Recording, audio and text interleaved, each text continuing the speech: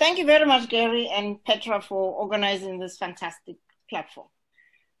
Now, the title is Overcoming Apartheid, and I want to start with disclaimers, two of them. One, the problem in South Africa was not apartheid, and mischaracterizing it as an apartheid problem has led to the poor outcomes that we are seeing.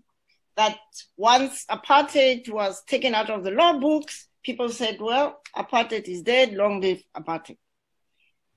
And so that's the problem. And the actual problem we have to contend with, which we are continuing to do so, is how to restore the backbone, the self-confidence, the reverence for indigenous culture, knowledge, and the pride of African people in who they are.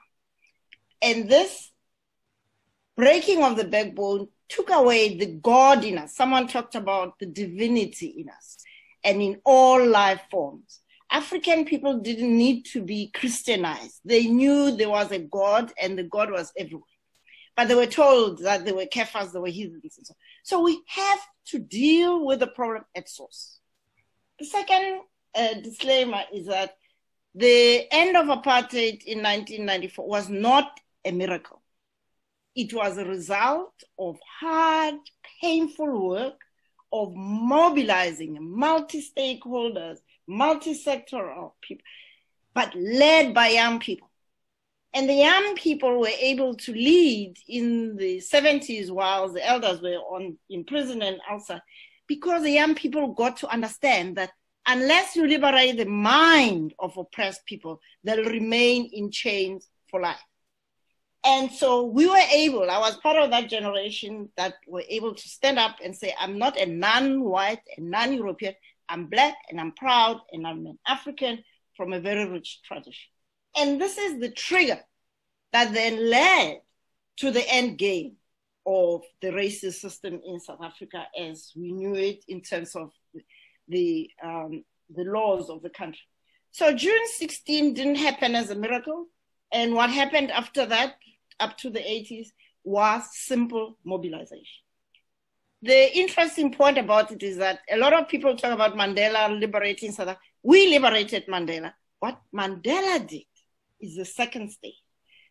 Mandela's contribution is negotiating the political settlement, building those bridges that someone was talking about between a huge chasm, and being able to manage the frustration of those who were dispossessed and the fears of those who are about to lose power.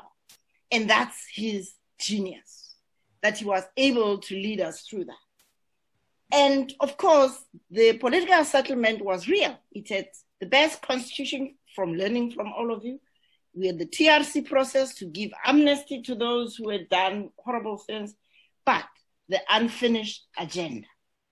And this is what is the problem. When you look at my country, you see huge problems. Why? First, in the preamble of our constitution, we understood that we needed an emotional settlement to strengthen and secure the political settlement. And that means acknowledging that we have been wounded and being humiliated, and that white people also are wounded by thinking that they are superior.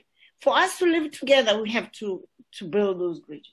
We also don't have shared values in South Africa. The values of our beautiful constitution, human rights, Ubuntu, and so on, are not shared necessarily. And finally, because we have not succeeded in restoring that respect and human dignity, we continue to see some of the horrible inequalities, gender-based violence, youth.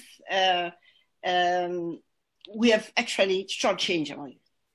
So the third element is a socioeconomic settlement. We are the most unequal society in the world, again, because we dealt with the legal part of apartheid.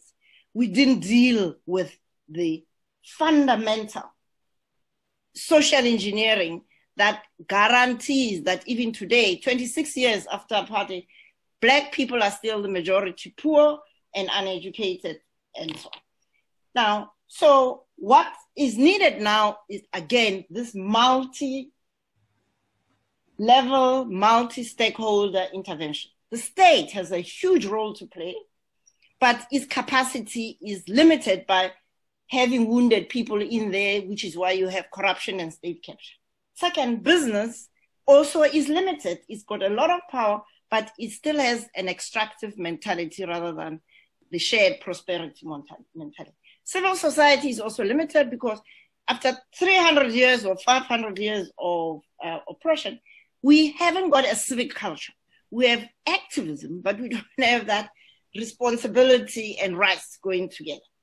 And so the fourth and final point, we now are in a remobilization phase where the vision is clear that we need to emerge from the emergency of the dispossession, but also the emergencies that are now upon us, whether it's viruses or the climate. And so young people, again, are leading this. They are leading this by calling for a just transition to a well-being economic system where there is prosperity shared by all and where there are shared values and everyone comes to the party, not just to take, but to share and to give. And this is a long, long journey we are on. Uphill, but I tell you what, you can feel the energy in the country. You were here, you saw it. Thank you.